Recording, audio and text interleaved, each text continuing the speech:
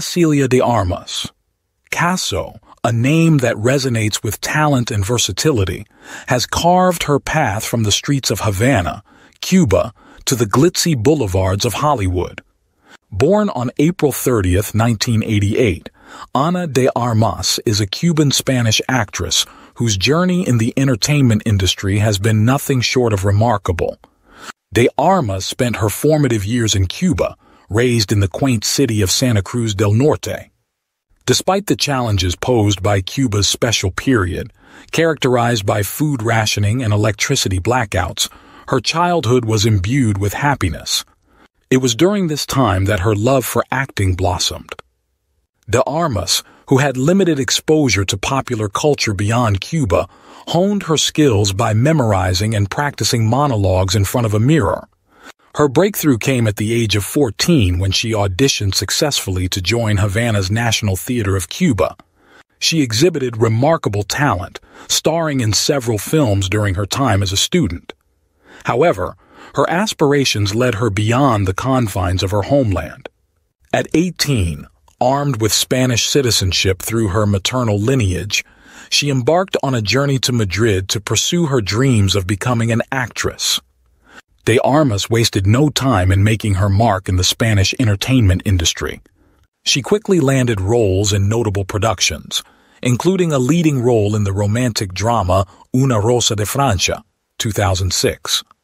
Her performance caught the attention of audiences and industry insiders alike, leading to more opportunities.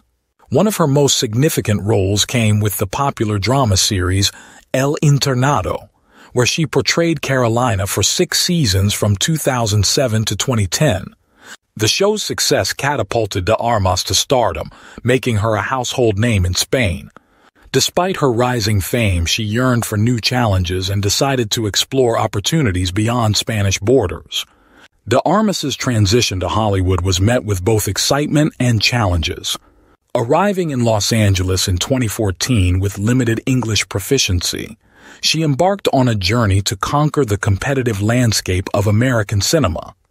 Her determination and talent soon caught the attention of casting directors, leading to her English-speaking debut in Eli Roth's Knock Knock, 2015.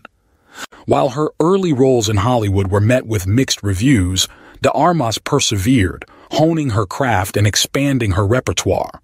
She delivered notable performances in films such as War Dogs, 2016, and Hands of Stone, 2016, showcasing her ability to portray diverse characters with depth and nuance. However, it was her role as Joy in Denis Villeneuve's Blade Runner 2049 Inches, 2017, that catapulted her to international acclaim.